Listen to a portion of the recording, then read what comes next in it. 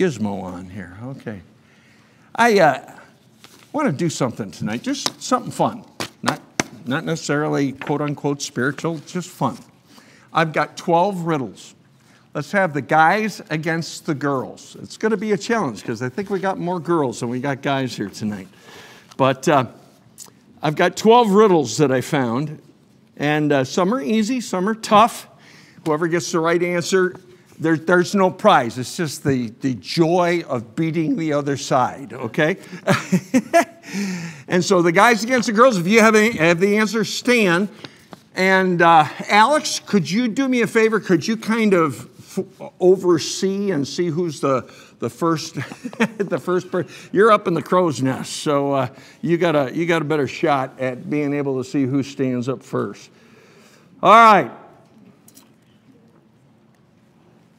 We all set? Everybody's got to sit in. You all set? Did I get one? Hey, did I get one? No, you didn't.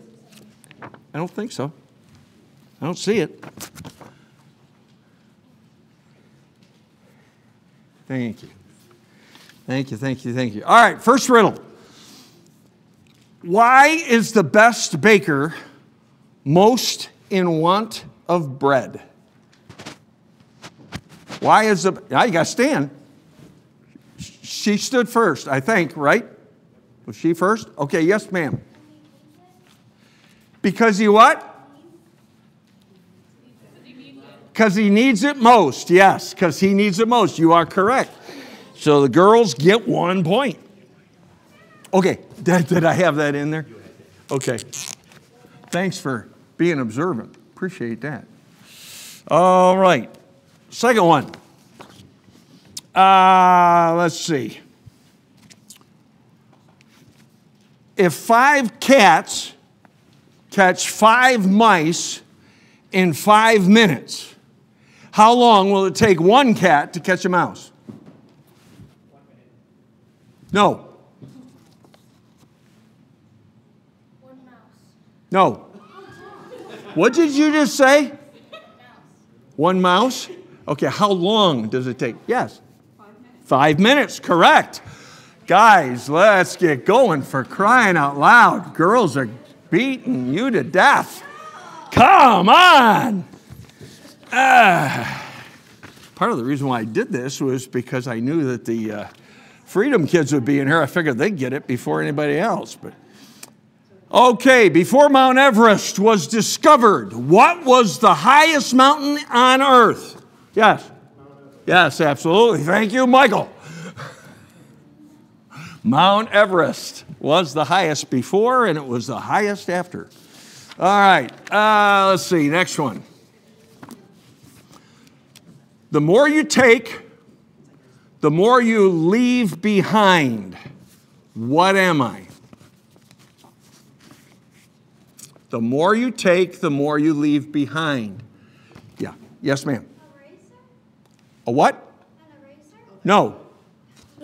Nope. Not true. What? No. That could be, but yeah, kind of sketchy. This one is obvious. When you hear it, you'll say yes. Yes. Time? Nope. No, you can't do it twice. Footprints.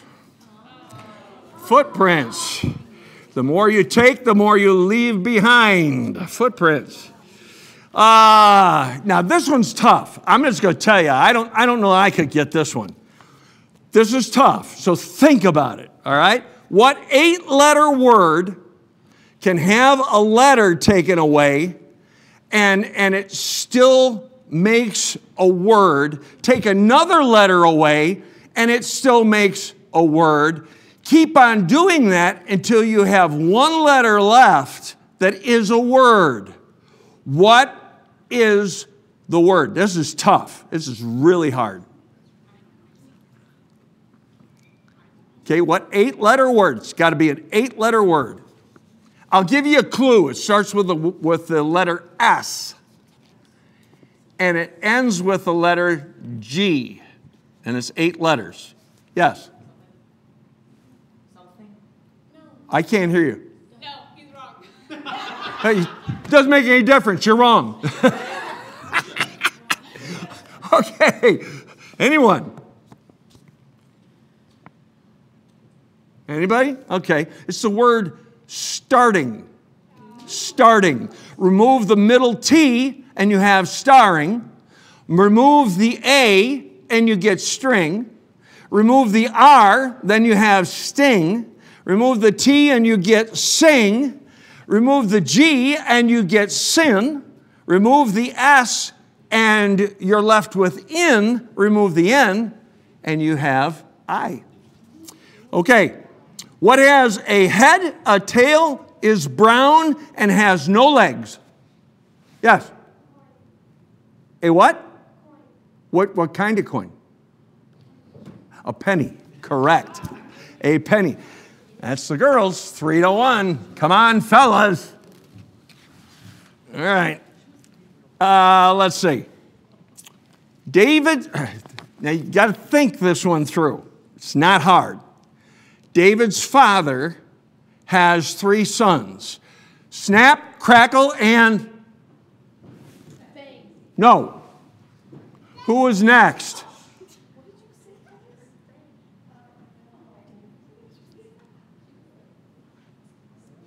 Who was next? You don't know?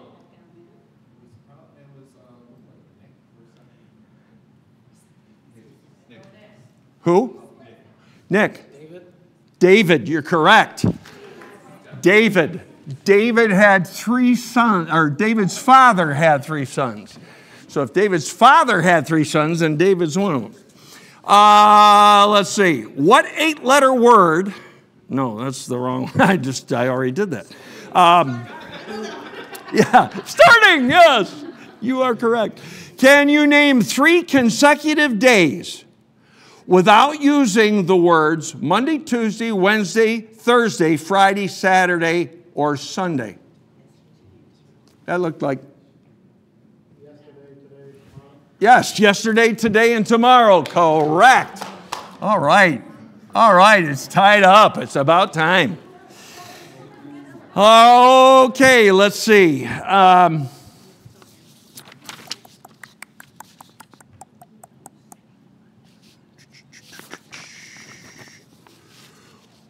What belongs to you but is used more by others? Your name. Your name, that is correct.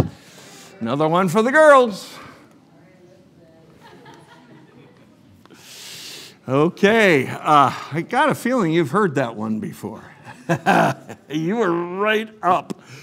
I make 2 people out of 1. What am I?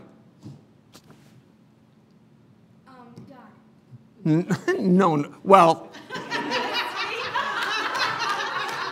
I told you ahead of time, this is not a spiritual lesson, okay?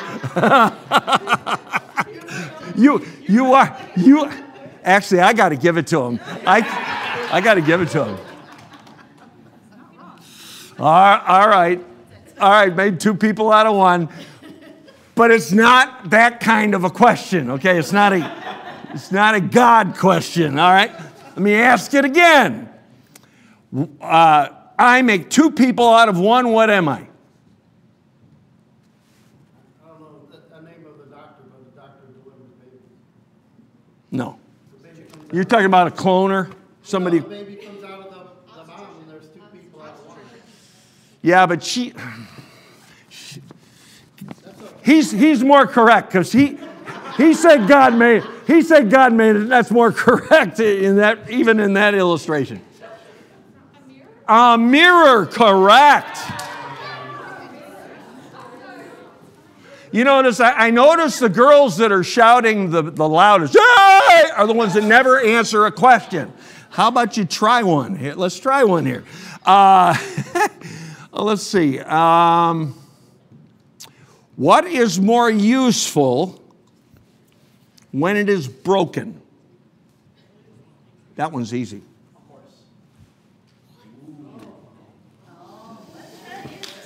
Okay, I got to give it to you. It's true.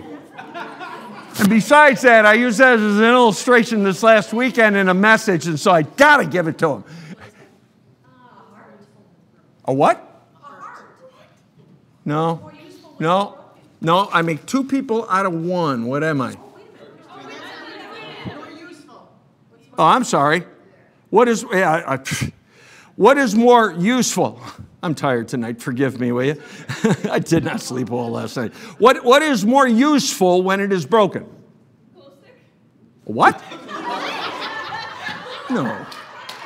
No. Sit down. A glow stick.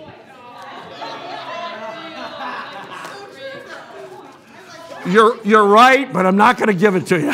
Sorry. What is more useful when broken? An egg. Very good. Gals are still ahead. Okay. Last question. I am white when I am dirty and black. Chalkboard, blackboard, correct. So we now have a tie. Thankfully, I've got more questions. Okay. I haven't previewed these, so this could be dangerous.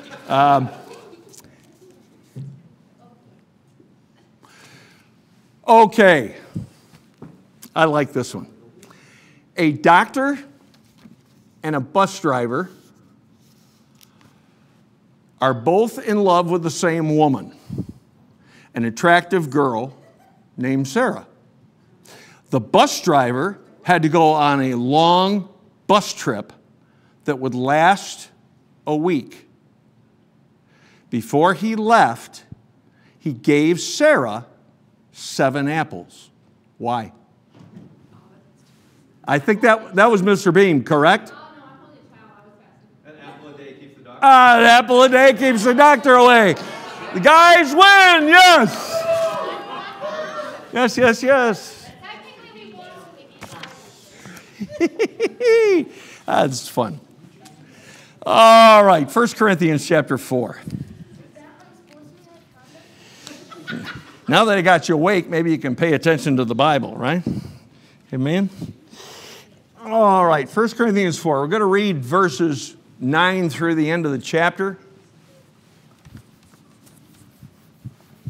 Let's all stand together.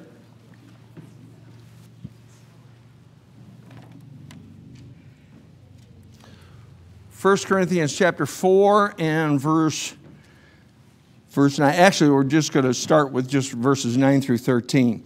Verse 9 says, "For I think that God has set forth us the apostles last, as it were appointed to death.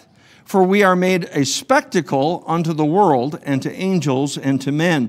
We are fools for Christ's sake, but ye are wise in Christ. We are weak, but ye are strong. Ye are honorable, but we are despised. Even unto this present hour we both hunger and thirst, and are naked, and are buffeted, and have no certain dwelling place, and labor, working with our own hands, being reviled we bless, being persecuted we suffer it, being defamed we entreat. We are made as the filth of the world, and are the offscouring of all things unto this day." Let's bow our heads for prayer. Lord, we're so thankful to be able to be here on a Wednesday night in the middle of the week to get something from your word, to spend some time in prayer. We ask, God, that you would lead, guide, and direct in all things. May you be our teacher and our guide tonight.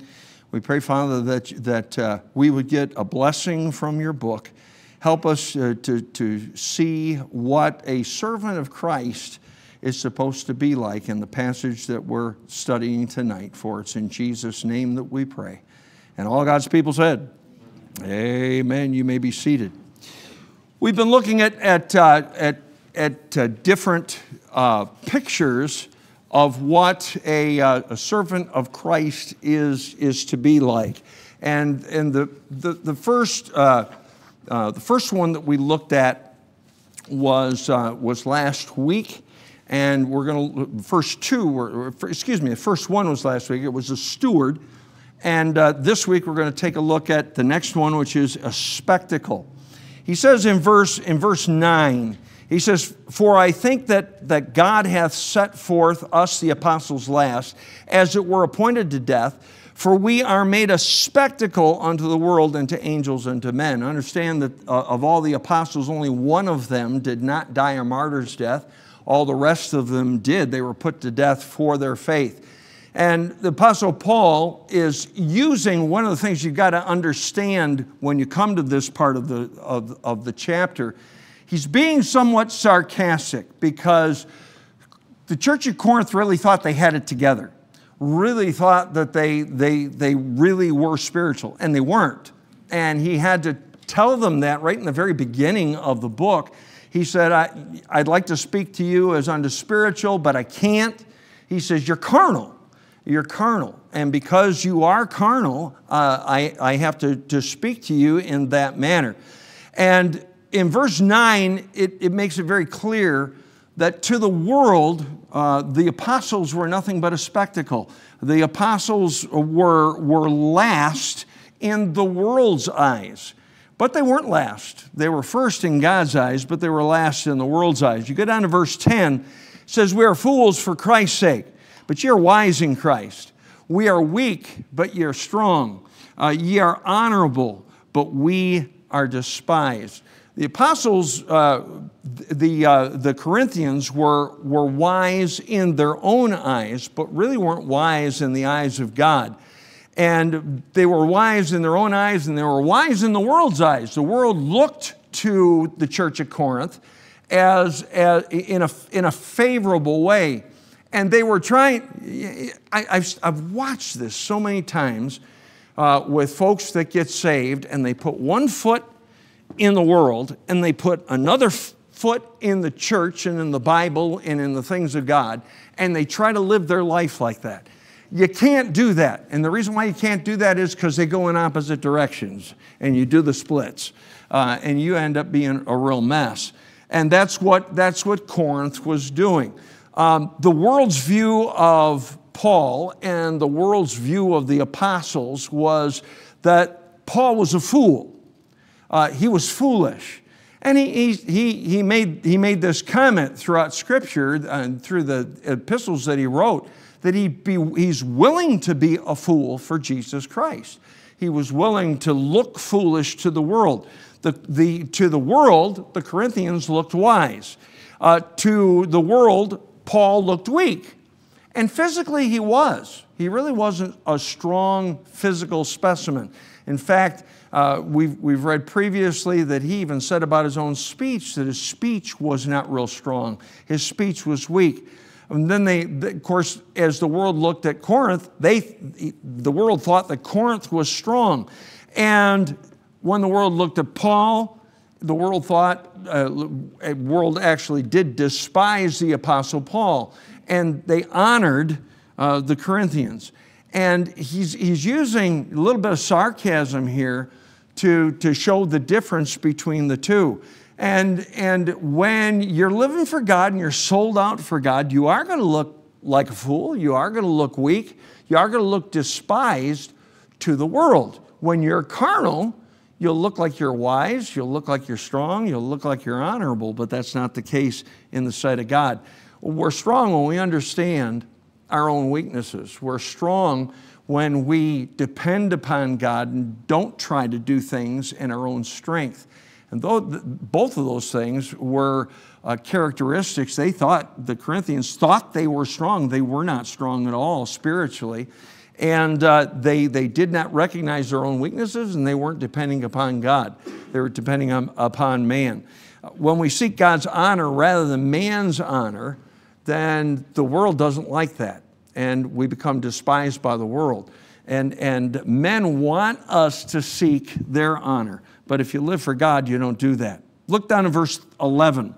Verse 11 says, "Even unto this present hour we both hunger and thirst and are naked and buffeted and have no certain dwelling place, and labor, working with our own hands, being reviled, we bless, being persecuted, we suffer it, being defamed, we entreat.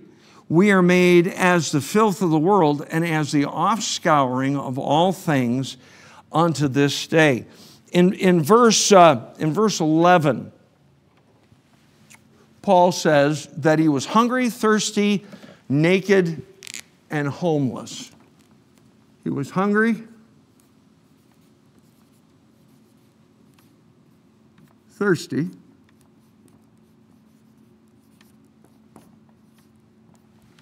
naked,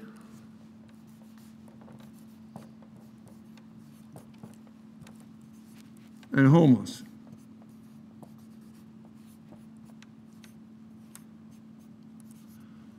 But then he goes and he gives what his response to those things were. It says he was hungry, thirsty, naked, and had no home. But Paul's reaction was down in verse 12, and he says, and labor, working with their own hands. So his response to the needs was, okay, we've got to work.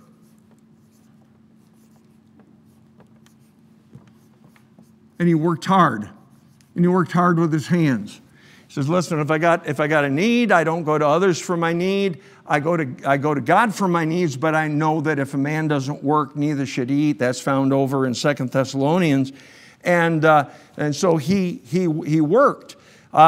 He refused to take money from the Corinthians because he wanted God to get the honor and he wanted God to get the glory. And his response to suffering need was to work harder. Then you get down to verse 12. And in verse 12 it says, being reviled, we bless. So he was not only hungry, thirsty, naked, and homeless, but he was reviled. What does that mean? What does it mean to be reviled? Help me out. Anybody know? If you revile someone, what are you doing? Yes, Karen. Evil to and about them. You say that again? Speaking evil to them. You're speaking evil to and about them. Okay. You speak evil about them, you mock them, you defame them, okay, all those kind of things. And what was his response? Look back at the verse. At verse 12. Being reviled, we bless. And what Karen just said is that reviled means to speak evil of. You ever had anybody speak evil of you? Let me ask you something. What was your response? I got a great conviction getting this lesson ready. I really did. Paul said, listen, when I'm reviled, I bless. What does that mean? It doesn't mean one of these things, okay? That's not what it means, all right? What does it mean when Paul said when someone reviles me, I bless? You don't revile back. You totally give them a blessing of encouraging them, of being nice to them. Okay? You don't revile back. That's absolutely number one. You don't give them what they gave you. And you give them a blessing, or you say something kind to them, or you respond. There is some truth in if you can't say something nice about someone, don't say anything at all. But you can always praise the Lord. Even when you can't say, if you can't say something good about them, then say something good about God. But he said, I bless rather than curse or revile in response. Jackie?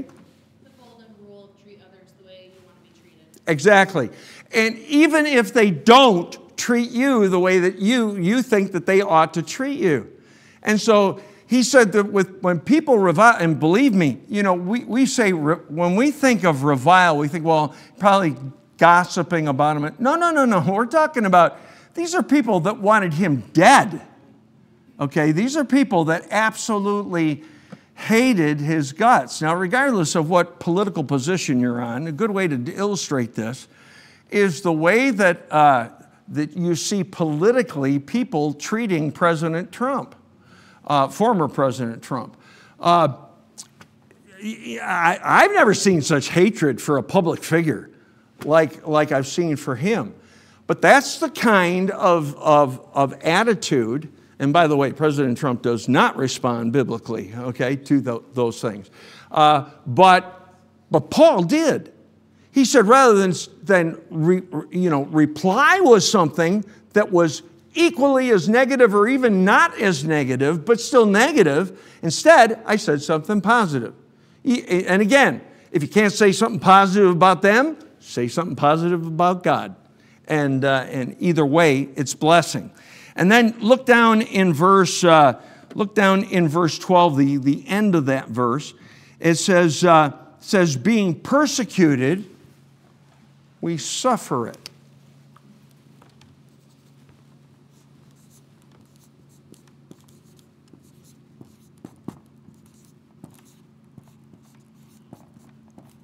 He said, when I'm persecuted,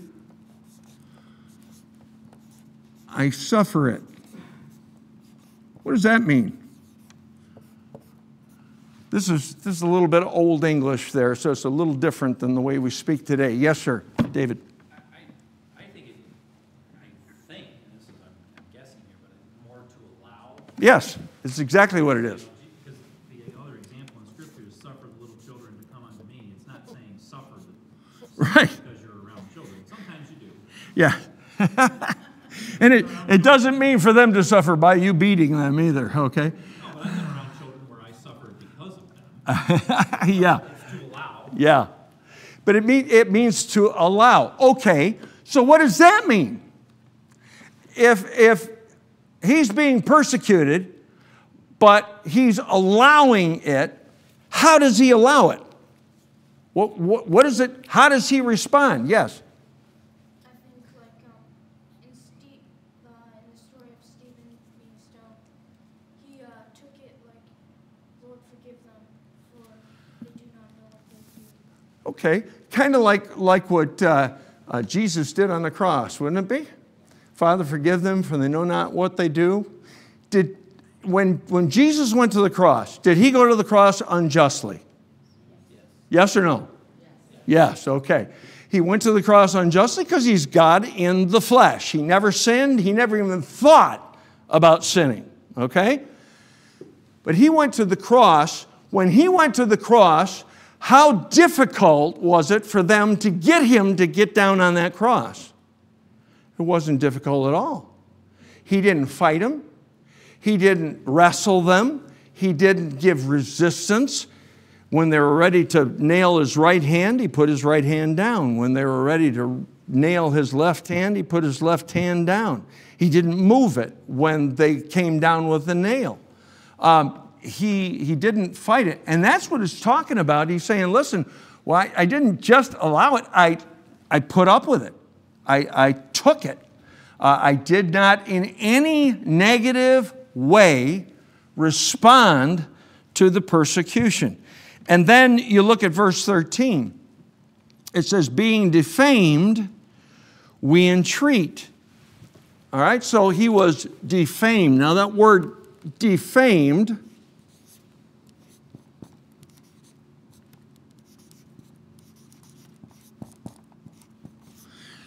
means slandered.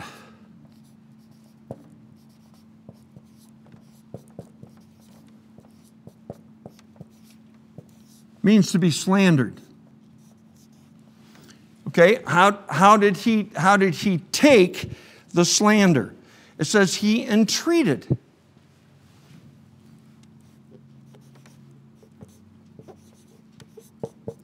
His response was to entreat.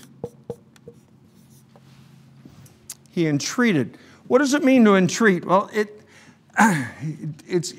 could have two different meanings as far as how he enacted it. To entreat means to ask earnestly. He could have gone to the individual and entreated the individual. and said, this is untrue. Would you please stop doing this? I just letting you know that it's not a true thing. Or, and it could be both of these, but the other thing that it could be referring to is prayer. In other words, he went to God and prayed for them. He made an earnest request from God on their behalf. And again, it would be like Stephen, or it would be like Jesus. When Stephen was stoned, he said, Father, forgive them. So it would be something along those lines. In each one of these cases, none of these are fleshly responses. None of them are fleshly responses. They're all spiritual responses. Your tendency when you're suffering need by hunger and thirst and naked and homeless is to complain or go begging to someone else and ask for help. Instead, he just worked harder. When you're reviled, what's your tendency? To have an attitude, not appreciate it, go after them, try to possibly show some disrespect for the individual, get angry. He didn't do any of that. He blessed them. When he was persecuted, again, what did he do? Did he resist? No. No, he didn't resist at all. He suffered it. He allowed it. And then last of all, when he was defamed, when he was slandered, he entreated. And I personally believe that entreating was more on going to God on behalf of the individual and just going to the Lord in prayer rather than trying to take things into his own hands. So this is Paul being a spectacle. These are the servants of Christ being a spectacle. If you're going to serve the Lord, not everyone's going to understand it. Those of you that got saved out of unsaved homes, unsaved families, you know exactly what I'm talking about. Because all of a sudden, not only did you get saved, but you changed. God changed some things in your life. And all of a sudden, your values started changing, and your habits started changing, and all kinds of things began to change, and they saw that change, and it made them very uncomfortable. This is how the world responds to a dedicated servant of God. They cause them to suffer need, they revile them, they persecute, and then they defame. And the way you respond is of utmost importance. And I believe that's the reason why Paul brought that out. Obviously, he brought it up because the Holy Spirit told him to. But that was his response. That was his reaction. And then the very last picture that we see is found in verses 14 down through the end of the chapter. This is the picture of a father. And the Apostle Paul was very much a father to the Corinthian church. He founded that church. He led many of them to Christ, and therefore he was like a father to them. Look in verse 14.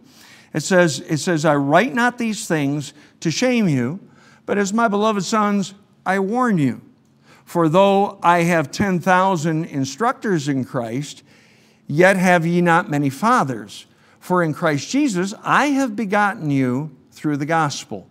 Wherefore I beseech you, be followers of me. For this cause have I sent unto you Timotheus, who is my beloved son, and faithful in the Lord, who shall bring you into remembrance of my ways, which be in Christ, as I teach everywhere in every church.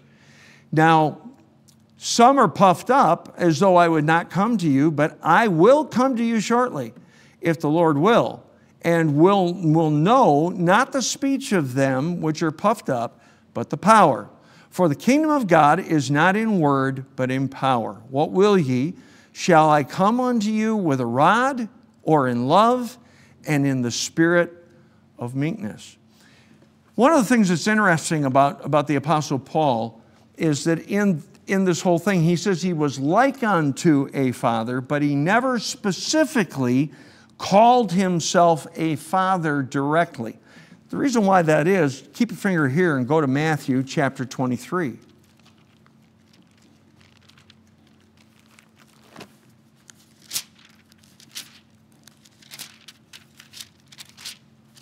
Matthew chapter 23, and look down in verse 9. Matthew 23, verse 9. The Lord Jesus is speaking. Go with me. Let's start in verse 1 and just get the context. Then spake Jesus to the multitude and to his disciples, saying, the scribes and the Pharisees sit in Moses' seat. All therefore whatsoever they bid you observe, that observe and do. But do not after their works, for they say and do not. In other words, they were hypocrites. They told the people to do things that they weren't willing to do themselves. Verse 4, for they bind heavy burdens and grievous to be borne and lay them on men's shoulders, but they themselves will not move them with one of their fingers. But all their works they do for to be seen of men. They make broad their phylacteries and enlarge the borders of their garments and love the uppermost rooms at feasts and the chief seats in the synagogues and greetings in the markets and to be called of men Rabbi, Rabbi. But be not ye called Rabbi, for one is your master, even Christ, and all ye are brethren. And then verse 9, and call no man on earth, no man your father upon the earth, for one is your Father which is in heaven. Now that's not referring to the father-son relationship as you have in your family. That's talking about religiously. In other words, Apostle Paul never had them call him Father Paul. Oh, by the way, they never called Peter Father Peter either. Okay? The Roman Catholic Church constantly calls their priest father. I absolutely refuse to use that title when I'm talking to a Catholic priest. I never have, I never will. Why? Because the Scripture says you don't do that, all right? But what he's saying is, I had a relationship with you like a father does to a son. In other words, he's saying, I care for you. He's saying, I love you. And his relationship to Corinth was as their father. And you see it in three different ways. First of all, verses 14 and 15, he's the one who started that church. He led many of them to Christ. He says in verse 14, he says, I write not these things to shame you, but as my beloved sons, I warn you, for though ye have 10,000 instructors in Christ, yet have ye not many fathers, for in Christ Jesus I have begotten you through the gospel. So one way or the other, because of Paul's influence, many of them trusted Christ as Savior, whether it was directly or indirectly. And he's saying, because of that, he says, I'm the one that God called to come here to start this church, and I care for you. I'm not coming to you just wanting to beat on you, and I believe he's saying all this because 1 Corinthians is a rough book. It's rebuke after rebuke after rebuke, but it was all necessary. But he's letting them know right up front, listen, I love you folks. I've invested in you people. You are like sons and daughters to me, and I'm like a father. Then verses 16 and 17, he says, wherefore I beseech you, be ye followers of me. For this cause have I sent unto you Timotheus, who is my beloved son, and faithful in the Lord. Now, he wasn't his beloved son, again, physically, but he was spiritually. And it was, whether or not he personally led him to Christ, we're not sure. But we do know this, that he put so much time and so much effort into him and into his spiritual growth that he felt like a father to Timothy. And he says in verse 17, for this cause have I sent unto you Timotheus, who is my beloved son, and faithful in the Lord, who shall bring you into remembrance of my ways, which be in Christ, as I teach everywhere in every church. In other words, he's saying, I have been your example. 1 Corinthians 11:1 says, be ye followers of me, even as I also am a follower of Christ. He's not saying follow me blindly no matter what I do. He's saying as I follow Christ, you need to follow my example, and you need to follow Christ like I do. And he has said this to them. I think more so because of their immaturity. They needed to follow somebody because they were carnal. They needed to follow someone because of their spiritual condition. And when someone is immature or a new babe in Christ, you immediately point them to someone who's living for God and say, be like he is, or be like she is as she follows Jesus Christ. And in the Christian life, at first, you follow an example, and then eventually you become the example. Paul told Timothy, he said, listen, you followed me. He said, now you are a pattern. And he used that word pattern. What's a pattern? Well, it's something that you follow. You see a certain lifestyle, a certain attitude, a certain relationship, and you follow that lifestyle, attitude, and relationship. And that's what he was saying. Be ye followers of me, even as I also am of Christ. And then last of all, verse 18 through 20, he says, now some are puffed up as though I would not come to you, but I will come to you shortly, if the Lord will, and will know not the speech of them which are puffed up, but the power. For the kingdom of God is not in word, but in power. What will ye? Shall I come unto you with a rod, or in love, and in the spirit of meekness? And again, he started out this chapter, and he said, it is required of stewards that a man be found faithful. One of the ways that a spiritual leader is faithful is that when correction and discipline are necessary, he doesn't cower from it. He goes ahead and he enacts it. And he's about to do that. In chapter 5, he goes to the heart of at least one of the matters that was going on within the church. And again, they thought they were spiritual in the way that they were handling it. They weren't spiritual at all. They were extremely carnal. They were handling it like the world handles things. And he's about to rebuke them and be tough on them. But he's letting them know. He's saying, listen, if I come, he says, I'd rather you take care of this matter yourself so that I don't have to come with a rod, but I can come in love, and I can minister to you in a different way. I can minister to you in a spirit of meekness. But in all three of these pictures, you've got a steward, you've got a spectacle, and a father in this chapter. A steward is told to be faithful.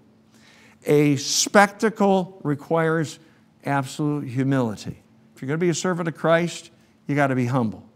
As pride takes over, the servanthood diminishes.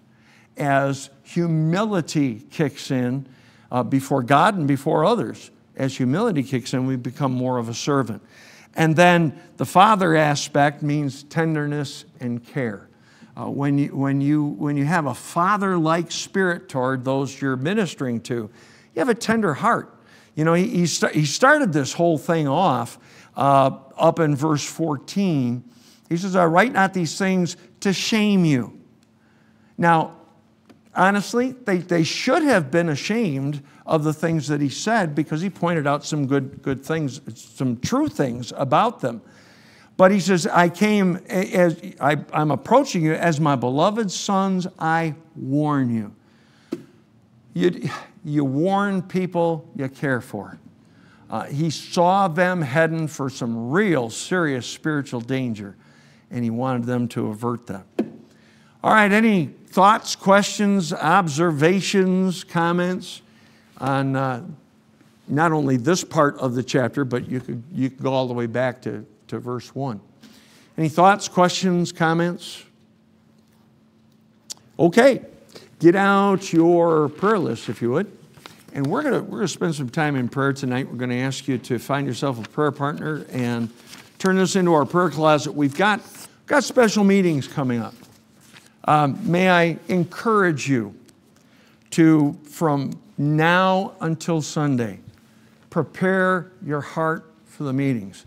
The way you prepare. Hey, folks back there in the back row, I'm talking, okay? Pay attention. it's important that we prepare our hearts. What are you going to do specifically to prepare yourself for the meetings?